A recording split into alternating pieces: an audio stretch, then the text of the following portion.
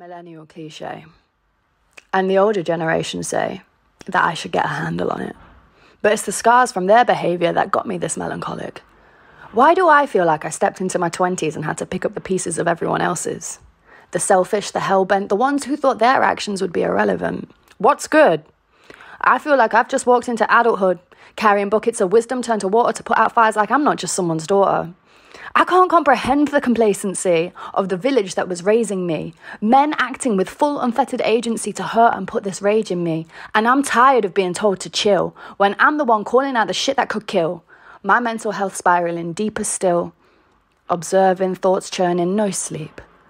I can't remember the last time I really slept. And I can't remember the last good dream. My brain is always churning things over and over and over. And I'm constantly suppressing on them thoughts of reminiscing in and out of codependence with any chemical depressant.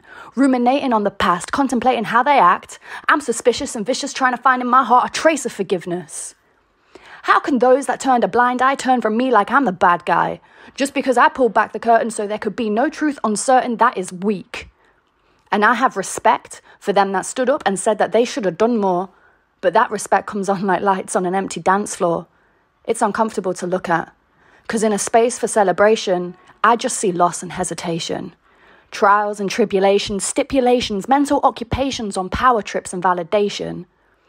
I want this to end on a good note, but 8 witnesses and no jail time reads more like a Hemingway quote. You know, something about drinking into an early grave. And it's alarming that I catch myself falling because I've been ignoring the emotions I find jarring. 26 charges for another. And the words of those defending him apparently don't warrant a reaction to the abhorrent, don't elicit defence and understanding for the children that are warring. How can you sit at a table with willful ignorance, with dangerous malignance, raising a glass with people that downplay any aspect of this instance? I'm still waiting on apologies. And even more than that, I'm still waiting on accountability and civility when it comes to people's company.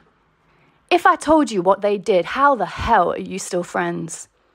A means to an ends, services provided, Trump lives shattered and in crisis. I see how it is. Don't at me. I don't have the patience for this. Victim and witness to she said that he did.